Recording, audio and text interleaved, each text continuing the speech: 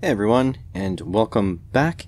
Today I want to take a look at this module. This is a HW-039, and basically what it is it's a fairly inexpensive high current motor driver. So this thing, you can drive motors from 6 to about 27 volts, and at a max, well, they say it's a max of 43 amps of peak current. Comes with a fairly beefy heatsink, a lot better than those 2988 or whatever they were, 298 motor drivers. And you'll see on top there's two main chips and this little side one here. The two main chips, they are BTS7960B, and what these are half bridge drivers. So you need two of them. So basically each of them has one P channel and one N channel MOSFET, and you put two together and you get a full H bridge driver, meaning with just this module you can drive a DC motor forward and backwards simply by sending logic level signals. Those logic level signals, they're handled by this 74HC244, which is a buffer chip, and I believe that the only thing that this thing is here for is to condition the input signals, and to allow the input signals to be completely shut off, and I'll show you why shortly. But I will leave a link to the data sheet of this module, these two chips, and this chip down in the description. And in fact, the PDF for this module itself has some Arduino code that you can run on your own. So one thing I find interesting is the BTS7960B on top here, these two chips. They're listed on the, I think it's Infineon had a data sheet. They're listed as being automotive applications, like to run sunroofs, power door locks, power windows, transfer case, four-wheel drive to two-wheel drive. So if they are certified for automotive use, that must mean they're fairly robust. What I also found interesting is that each of these can handle 33 amps of peak current, but both of them together that create the full bridge, they're stating a maximum of 43 amps. Now, when you're using a full bridge, and you should probably check out my video I did for PCBWay in the description about this for more detail, but basically you're running one P channel and one N channel to run in one direction, and then one N channel, one P channel to run the other direction. So you're actually using both chips in both directions basically, and then you can brake by turning them both on or both off. And with both off you can coast. As for the logic side here, you do need to supply this with its own logic. They say 3.3 to 5 volts, but I would recommend just going 5 volts, very standard. And then there are sort of 8 positions here. So you got 4x2 on the pin header. On this side here you got VCC and ground. Next you've got current alarms. I'm not quite sure what they do. It's not on the documentation for this module. It's probably on the data sheet for this thing, but I don't think I'm going to worry about it because I don't have any way to test it, because I can't push that much current through at this point, or I can't pull that much current from a power supply at this point. I was trying to buy a really big DC motor, but it like almost tripled in price, so that'll have to wait for another day. Then you have the enable signals. So they say left and right. They go like R enable on top and L enable on the bottom.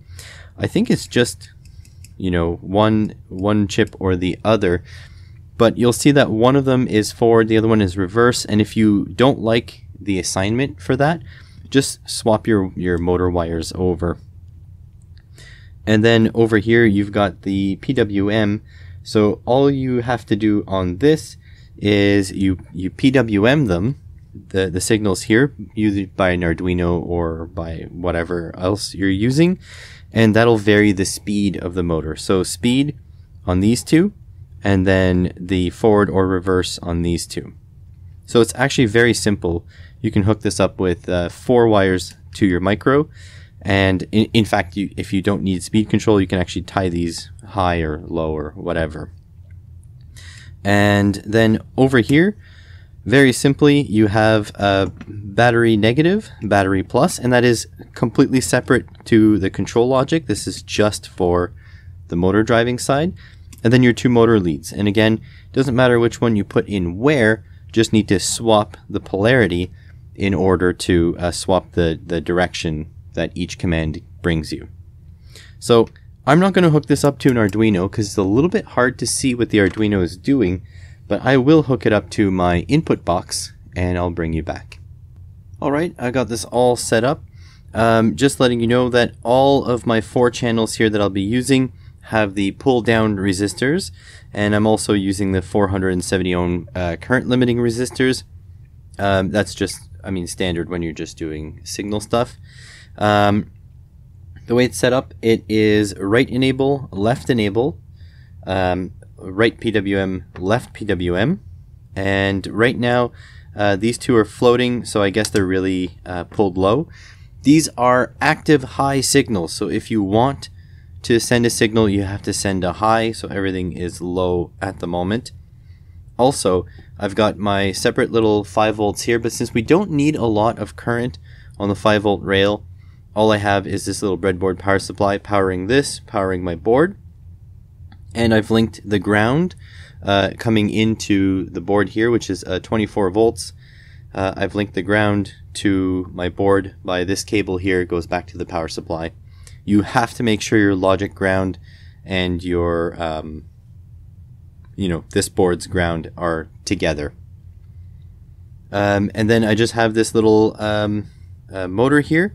So right now with everything off, basically we're not telling the motor that we want it to go, and we've disabled the inputs anyways. So right now everything's disabled, so this just turns freely. So now we could try to send a high to this motor, but it doesn't do anything. Maybe I should turn on the power supply. It doesn't do anything because don't forget we have those enables pulled low, so it will not let me turn this at all. Now if we enable both those inputs, now the motor turns a little bit more difficult because right now it's shorted together. The 2 windings are shorted together, so you have a hard time turning this now. And then if we want to command it to go, all we have to do is bring the enable up. There we go, spinning. And if I try to slow it down, we're going to see a little bit of current rise. But this thing can handle it no problem. Turn that off. And then if we wanted to go the other way, there we go. That delay is just because my switch is a little messed up here. So this is the switch messing up. But I can actually pulse the switch, because it's a messed up switch, to sort of simulate a super slow PWM. And then you could put both together, and that shorts the windings together again, so you get faster braking, and both off, or these off, will let you coast, and now you can spin this freely. So basically, you could even, enable one and not the other, and still nothing happens. You have to enable both in order for it to go.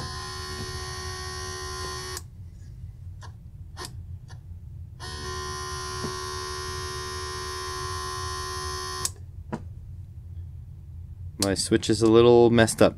Sorry about that, but yeah. So that's it. One direction, one switch, the other direction, the other switch.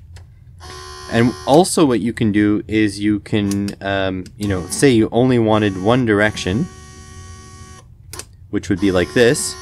You can just disable the enable pins. But, normally what you would do is you would PWM these pins, and then have this as like, a safety brake or something. Yeah, they both need to be enabled for it to work. So that's simple. So you just send, you enable both, and then you send PWM on one for forward, the other one for reverse, and that's it. There's really nothing more to it. And so let me know in the comments if you guys want me to go through the Arduino software you would need to control a motor like this with PWM. I don't think it's necessary, but if there's enough demand in the comments, then I'll do it. Hopefully you guys will be able to use this in your own projects. I do recommend it. I wish I could stress test it, but I really need a bigger motor to do that. Thanks for watching.